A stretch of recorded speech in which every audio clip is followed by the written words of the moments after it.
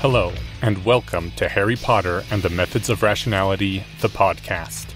Written by Eliezer Yudkowsky, read by Eneasz Brodsky, based on the works of J.K. Rowling.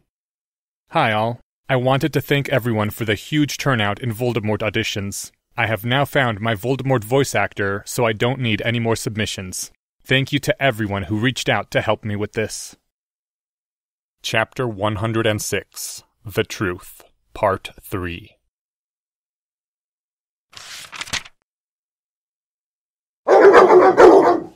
After a single step into Dumbledore's forbidden chamber, Harry shrieked and jumped back, and collided with Professor Snape, sending the two of them down in a heap.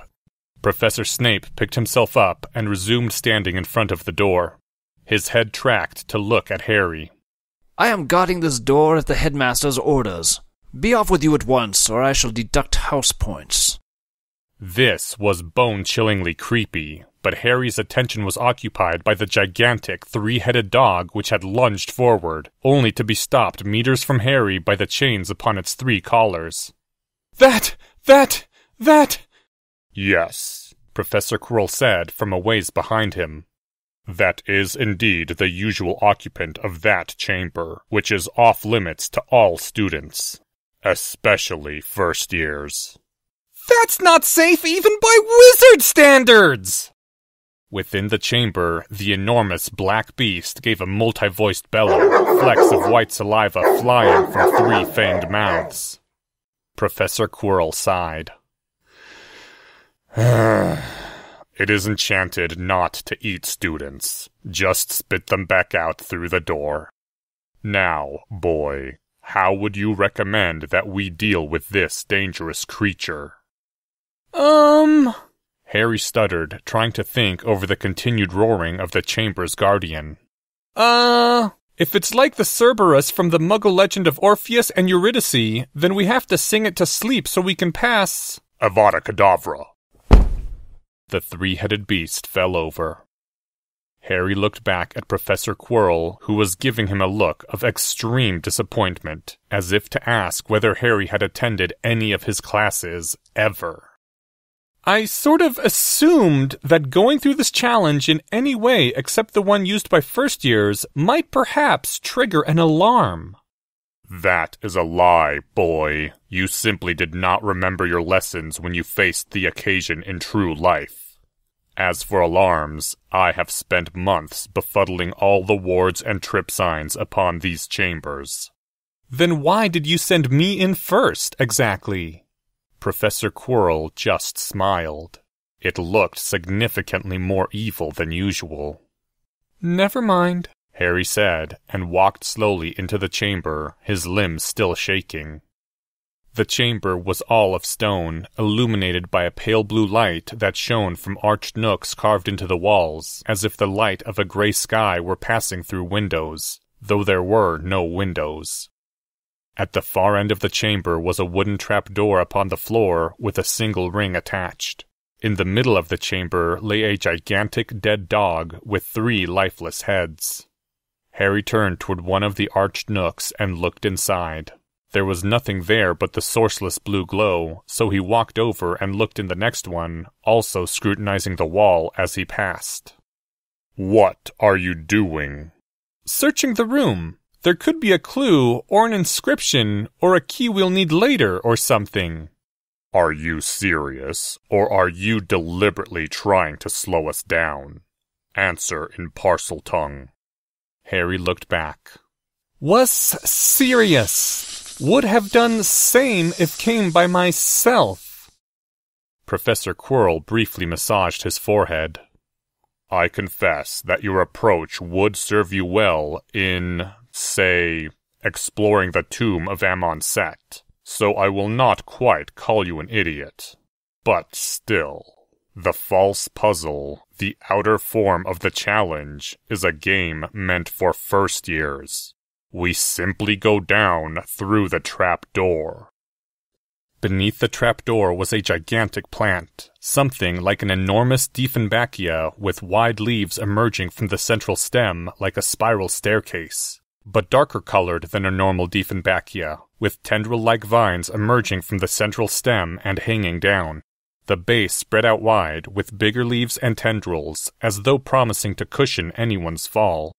Beneath was another stone chamber like the first, with the same nooks like false arched windows emitting the same gray-blue light. The obvious thought is to fly down on the broomstick in my pouch or toss something heavy to see if those tendrils are traps, Harry said, peering down. But I'm guessing you'll say that we just walk down the leaves. They certainly looked like they were meant to be a spiral staircase. After you. Harry carefully put a foot down on a leaf and found that it indeed supported his weight.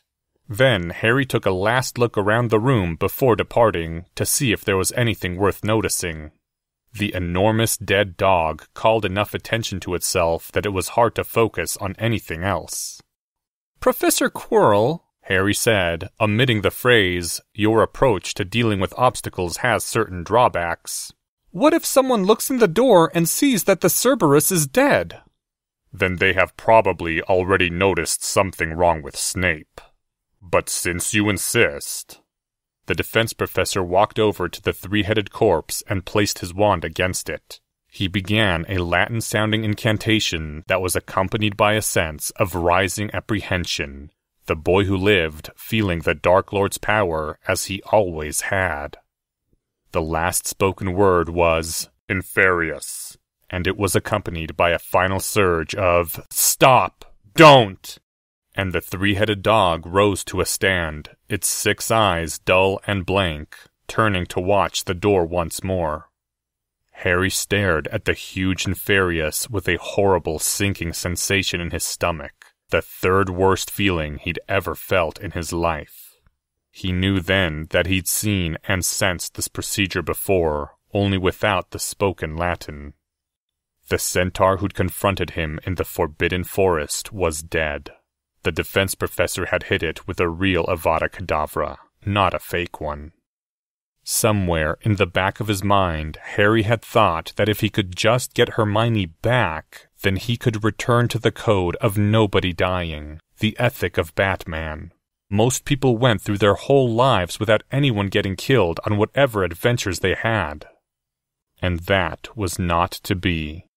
He hadn't even noticed the day he lost his last chance to win. Even if Hermione was resurrected, now Harry wouldn't have come through the whole mess without anyone getting killed. He hadn't even learned the centaur's name. Harry said nothing aloud. The defense professor would either confirm the accusation in Parseltongue or lie in plain speech. And either way, the defense professor would have more reason to suspect Harry's next actions. But Harry knew that, although he didn't know how he would stop Professor Quirrell, although he didn't dare any positive act of betrayal, maybe not even making the decision until it was almost time to win, there would never be an amicable settlement between him and Lord Voldemort. For those two different spirits could not exist in the same world.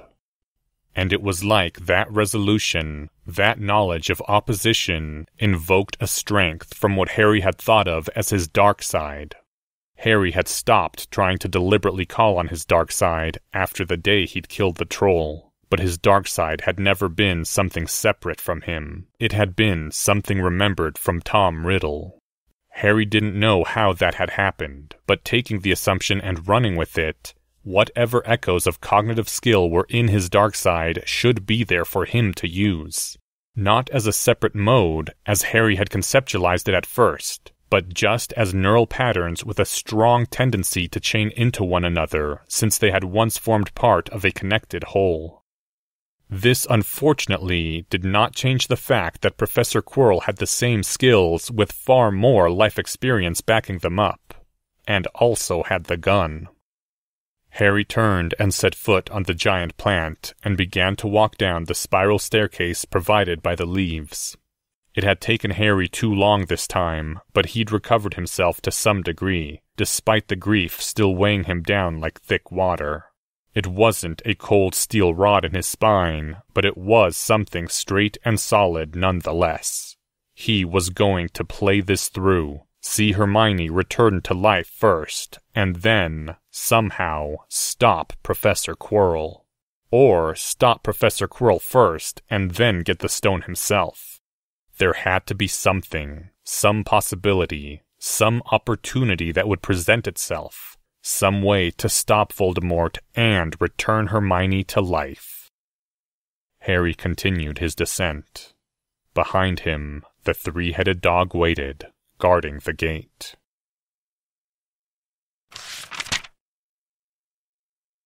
End Chapter 106.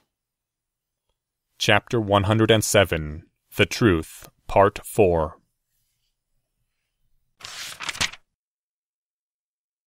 The spiraling leaves of the gigantic Dieffenbachia felt like forest loam beneath Harry's shoes, not as unyielding as concrete, but supporting his weight.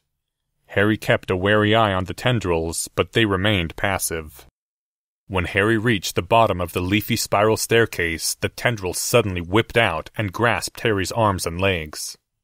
After a brief struggle, Harry allowed himself to go limp. "Interesting," said Professor Quirrell as he floated down from above, not touching any of the plant's leaves or tendrils. "I notice that you seem to have no trouble losing to a plant." Harry looked more closely at the defense professor, seeing him now without the lens of panic. Professor Quirrell was upright and moving, flying without apparent difficulty. The sense of doom about him was strong. But his eyes were still sunken in the skull, his arms thin and wasted. The sickness had not been bluff, and the obvious hypothesis was that the defense professor had recently eaten another unicorn to temporarily regain some strength. And the defense professor was also speaking like the mask of Professor Quirrell, not like Lord Voldemort, which might not be a bad thing from Harry's perspective. Harry didn't know why, unless it was that the defense professor still needed him for something, but it certainly seemed to be in Harry's own interests to play along. "You specifically let me walk into this trap, Professor," Harry answered, just the way he'd have spoken to Professor Quirrell. Roles, masks, remind him of how it was between us. "On my own, I'd have used my broomstick." "Perhaps. How would an ordinary first year solve this challenge? If they had their wand, that is." The plant was now reaching tendrils out toward Professor Quirrell, but Professor Quirrell was hovering just out of their reach. Harry had now remembered Professor Sprout talking about a devil's snare plant, which the herbology textbook had said liked cool, dark places like caves, though how that could be true of a leafy plant was anyone's guess. "At a guess, I'd say this is a devil's snare plant and it might retreat from light or heat, so maybe a first year could use Lumos? Today, I'd use Inflammare, but I didn't learn that spell until May." A twirl of the defense professor's wand and a pattern of sprays of liquid shot out from it, striking the plant near the bases of its tendrils, hitting with a quiet splat and then a quiet hissing. All the tendrils touching Harry frantically shot back and began to beat at the growing wounds appearing on the plant's skin, as if trying to remove the pain stimulus. Something about the plant gave the impression that it was screaming soundlessly. Professor Quirrell finished drifting downward. "Now it is afraid of light, heat, acid, and me." Harry stepped off the final leaves onto the floor after a careful glance at his robes and then the floor to make sure that none of the acid had splashed anywhere. Harry had begun to suspect that Professor Quirrell was trying to make some sort of point, but Harry did not know what that point might be. "I thought we were on a mission, Professor. I can't stop you, but is it smart to spend this much time on messing with me?" "Oh, we have time. There would be a great uproar if we were discovered here, guarded by Nefarious. You did not act like you had heard of such an uproar at your Quidditch match before you arrived in this time and spoke to Snape as you did." A slight chill came over Harry as he comprehended this. Anything he did to beat Professor Quirrell would have to not disrupt the school, or at least the Quidditch game, because it hadn't disrupted the Quidditch game. Even if enough forces could be called in to subdue Lord Voldemort, it might not be easy to do it without Professor McGonagall or Professor Flitwick or anyone else at the Quidditch game noticing. Fighting a smart enemy was hard. And even so, Even so, it seemed to Harry that if he stood in Professor Quirrell's shoes, he would not be having leisurely conversations and playing mind games. Professor Quirrell was gaining something by taking his time here. But what? Was there some other process that had to run to completion? By the by, have you betrayed me yet? Have not betrayed you yet. The defense professor gestured pointedly with the gun he was now holding in his left hand, and Harry walked ahead to the great wooden door at the end of the room and opened it.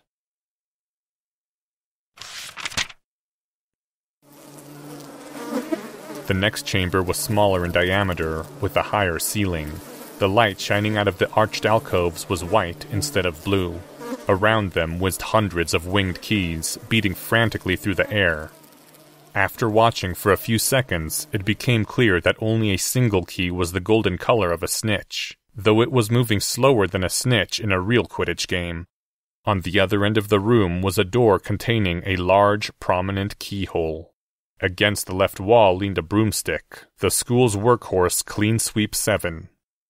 "Professor," Harry said, staring up at the clouds and flocks of whizzing keys. "You said you would answer my questions. What exactly is all this about?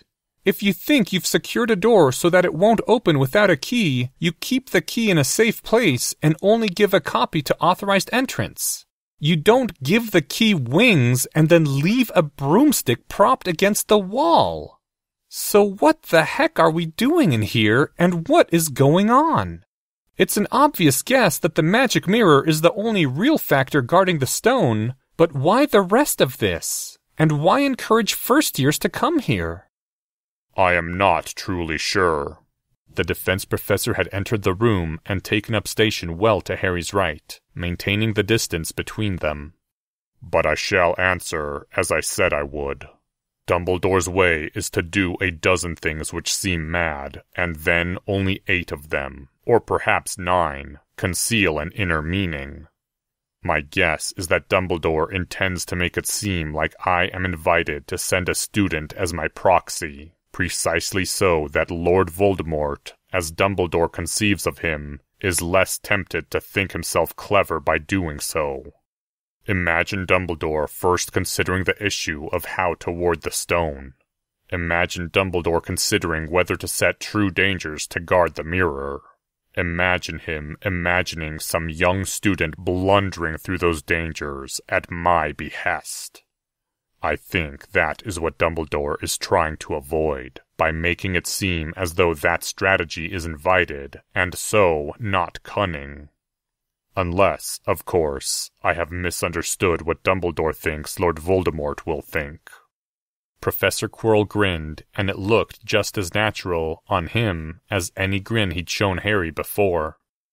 Plotting does not come naturally to Dumbledore, but he tries because he must. To that task, Dumbledore brings intelligence, dedication, the ability to learn from his mistakes, and an utter lack of native talent. He is marvelously hard to predict for that reason alone. Harry looked away, looking at the door on the opposite side of the room. "It wasn't a game to him, Professor." "My guess is that the intended solution for first years is to ignore the broomstick and use Wingardium Leviosa to grab the key, since this isn't a Quidditch game and there are no rules forbidding that. So what absurdly overpowered spell are you going to unleash on this one, then?" There was a brief silence, but for the whizzing of keys. Harry took several steps away from Professor Quirrell.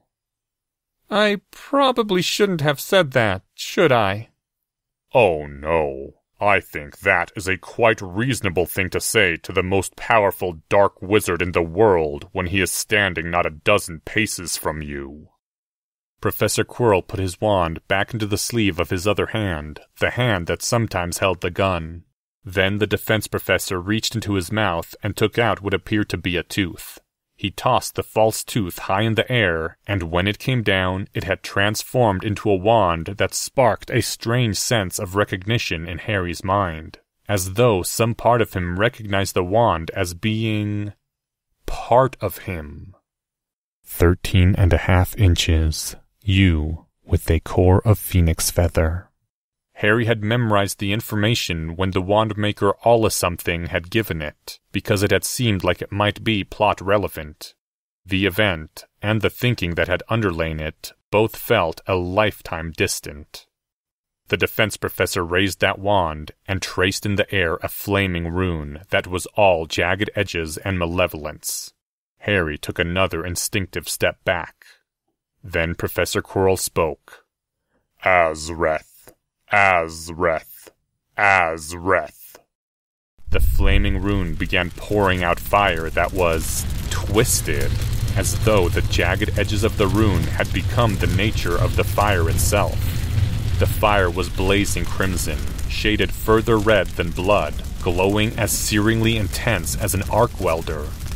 That brilliance in that shade seemed wrong in its own right, like nothing shaded so far red should give off that much light. And the searing crimson was shot through with veins of black that seemed to suck the light from the fire. Within that blackened fire, outlined in the interplay of crimson and darkness, animal shapes twisted wildly from one predator to another, cobra to hyena to scorpion. Azreth. Azreth. Azreth. When Professor Quirrell had repeated the word 6 times, as much black crimson fire had poured out of the volume as a small bush. The cursed fire slowed in its changes as Professor Quirrell locked eyes upon it, taking on a single form, the form of a blackened, blood-burning phoenix. And something told Harry with a terrible certainty that if that blackened, burning phoenix met Fawkes, the true phoenix would die and never be reborn. Professor Quirrell made a single gesture with his wand, and the blackened fire went soaring across the room.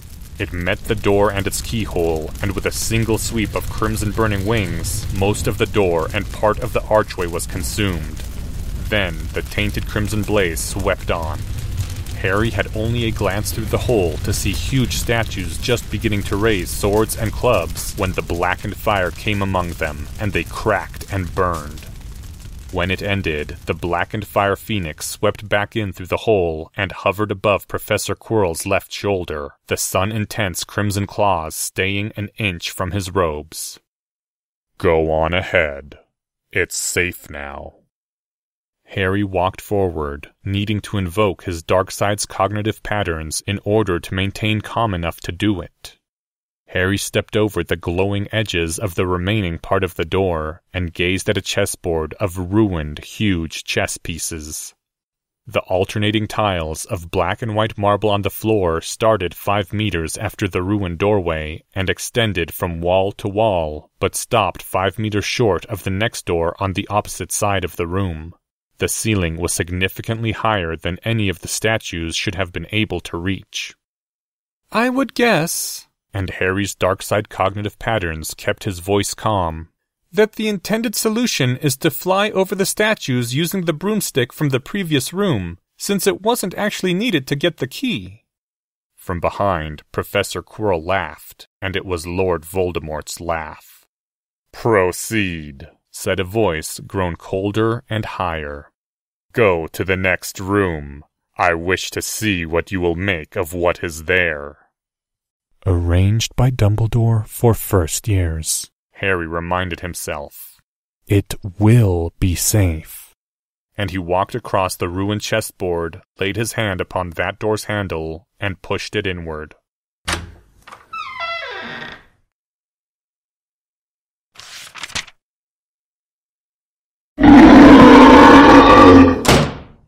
Half a second later, Harry slammed the door and leapt back.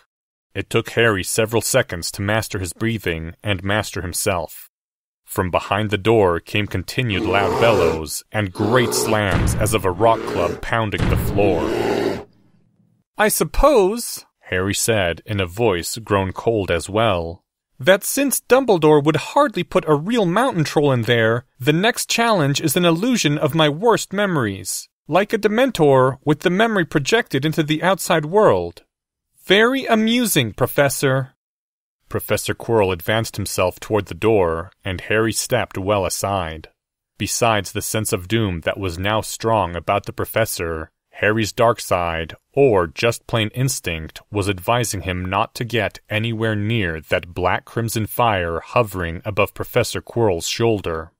Professor Quirrell swung open the door and looked in. Just the troll, as you say. Well, I had hoped to learn something about you more interesting than that. What lies within is a Kokorhekas, also known as the common Bogart. A Bogart? What does that... No, I suppose I know what it does. Professor Quirrell's voice was now again that of a Hogwarts professor lecturing. A Bogart gravitates to dark enclosures that are rarely opened, such as a neglected cupboard in the attic. It seeks to be left alone, and it will manifest in whatever form it thinks will scare you away. Scare me away? I killed the troll! You leapt backward out of the room without thinking. A Bogart seeks out the instinctive flinch, not the reasoned threat. Else it would have selected something more believable. In any case, the standard counter-charm for a Bogart is, of course, fiend fire. Professor Quirrell gestured, and the blackened fire leapt off his shoulder and poured through the doorway. From within the room there was a single squeak, and then nothing. They advanced into the Bogart's former room, Professor Quirrell going first this time. With the seeming mountain troll gone, the room was just another huge chamber lit by scones of cold blue light. Professor Quirrell's gaze seemed distant, thoughtful. He crossed the room without waiting for Harry and swung open the door on the opposite wall of his own accord. Harry followed after, and not closely.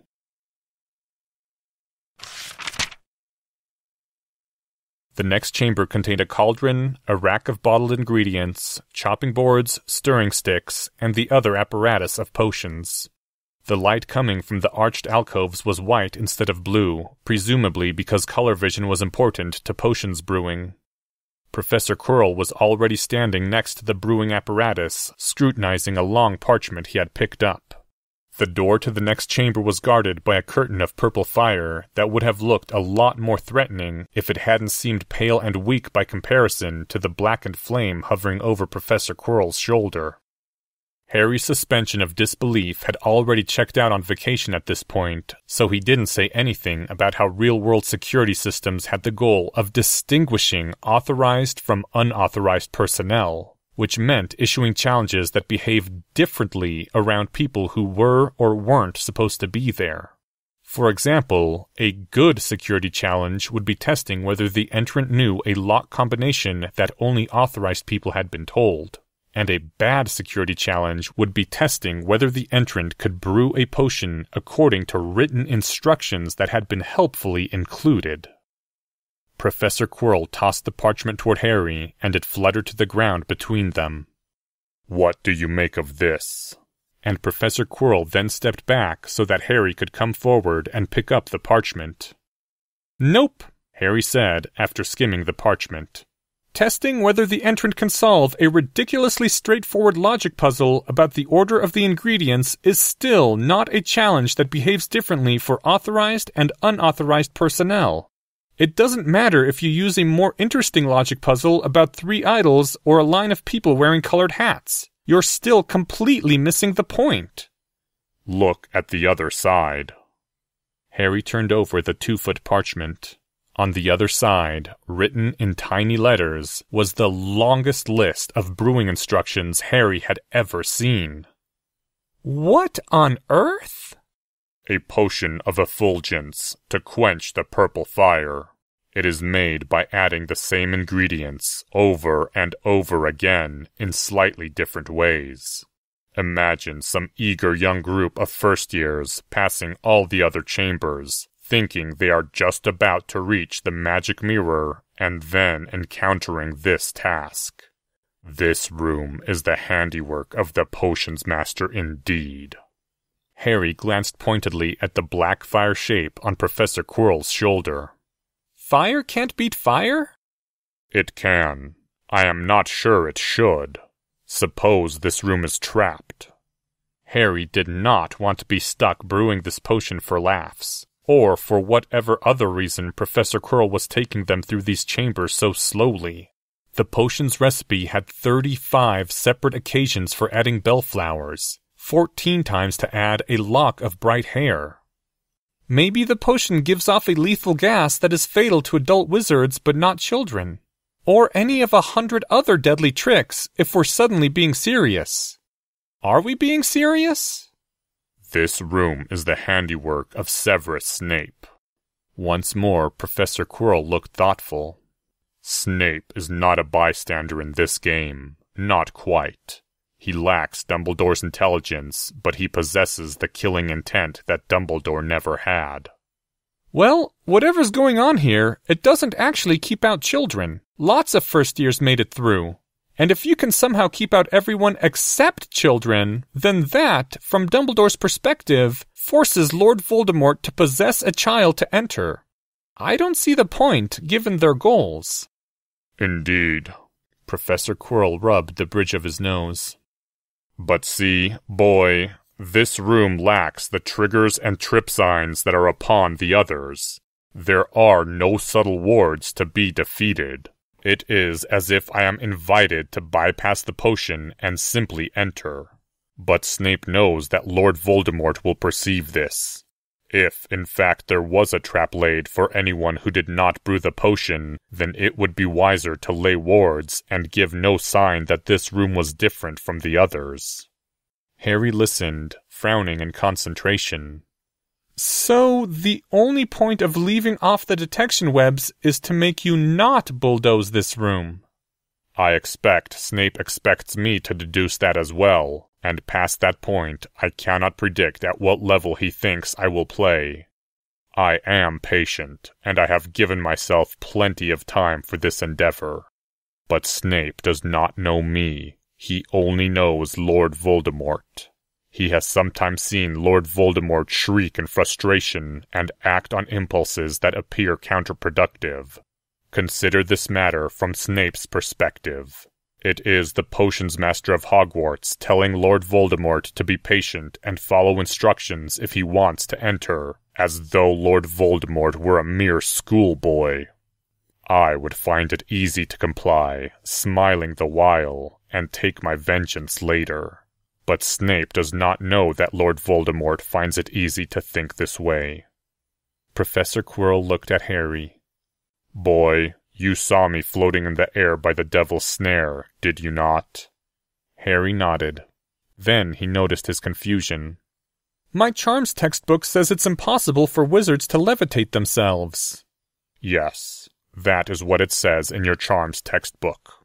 No wizard may levitate themselves or any object supporting their own weight. It is like trying to lift yourself up by your own bootstraps.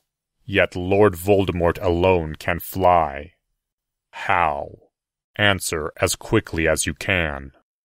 If the question was answerable by a first-year student...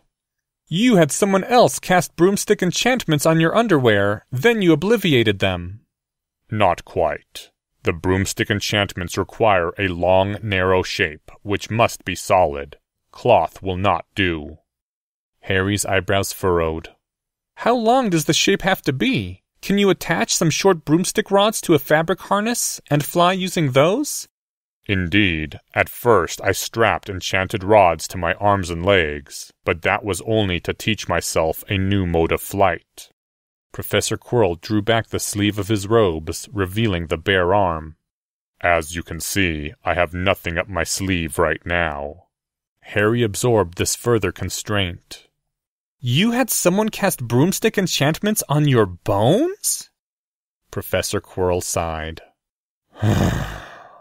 And that was one of Voldemort's most feared feats, or so I am told.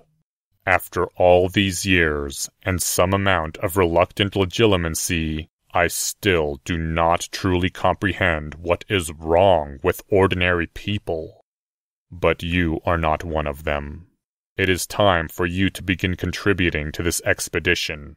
You have known Severus Snape more recently than I. Tell me your own analysis of this room. Harry hesitated, trying to look thoughtful. I will mention, said Professor Quirrell, as the blackened fire phoenix on his shoulder seemed to extend its head and glare at Harry, that if you knowingly allow me to fail, I will call it betrayal. I remind you that the stone is key to Miss Granger's resurrection, and that I hold hostage the lives of hundreds of students. I remember. And on the heels of this, Harry's wonderful inventive brain came up with a thought. Harry wasn't sure he should say it. The silence stretched. Have you thought of anything yet? Answer in Parseltongue. No, this was not going to be easy. Not against a smart opponent who could force you to tell the literal truth at any time. Severus, at least the modern-day Severus, respects your intelligence a great deal. I think he might expect Lord Voldemort to believe that Severus wouldn't believe that Voldemort could pass his test of patience. But Severus would expect Voldemort to pass it. Professor Quirrell nodded. That is a plausible theory. Do you believe it yourself? Answer in Parseltongue. Yes. It might not be safe to withhold information, not even thoughts and ideas. Therefore, the point of this room is to delay Lord Voldemort for an hour. If I wanted to kill you, believing what Dumbledore believes, the obvious thing to try would be a Dementor's kiss. I mean, they think you're a disembodied soul. Are you, by the way? Professor Quirrell was still. Dumbledore would not think of that method, but Severus might. Professor Quirrell began to tap a finger against his cheek, his gaze distant. You have power over Dementors, boy. Can you tell me if there are any nearby? Harry closed his eyes. If there were voids in the world, he could not feel them. None that I can sense. Answer in Parseltongue. Do not sense life-eaters. But you were being honest with me when you suggested the possibility. You intended no clever trickery. Was honest, not trick. Perhaps there is some means by which Dementors might be concealed, being told to leap out and eat a possessing soul if they see one. Professor Quirrell was still tapping his cheek. It is not impossible that I would qualify. Or it can be told to eat anyone who passes through this room too quickly, or anyone who is not a child. Bearing in mind that I hold Hermione and hundreds of other students hostage over you, would you use your power over Dementors to defend me if a Dementor unmasked itself? Answer in Parseltongue. Don't know. Life-eaters cannot destroy me, I think.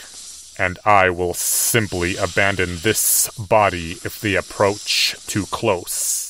Shall return swiftly this time, and then there will be no stopping me. Will torture your parents for years to punish you for balking me. Hundreds of hostage students die, including those you call friends. Now I ask again. Will you use power over life-eaters to protect me if life-eaters come? Yes. The sadness and horror that Harry had pushed down flared up again, and his dark side had no stored patterns for handling the emotions. Why, Professor Quirrell? Why are you like this? Professor Quirrell smiled. That reminds me. Have you betrayed me yet? Have not betrayed you yet. Professor Quirrell went over to the potions equipment and began chopping a root one-handed, the knife moving almost invisibly fast and with no apparent effort. The Fiend-Fire Phoenix drifted over to the opposite corner of the room and waited there. All matters considered in their uncertainty, it seems wiser to expend the time to pass this room as a first-year would. We may as well talk while we are waiting. You had questions, boy? I said that I would answer them, so ask.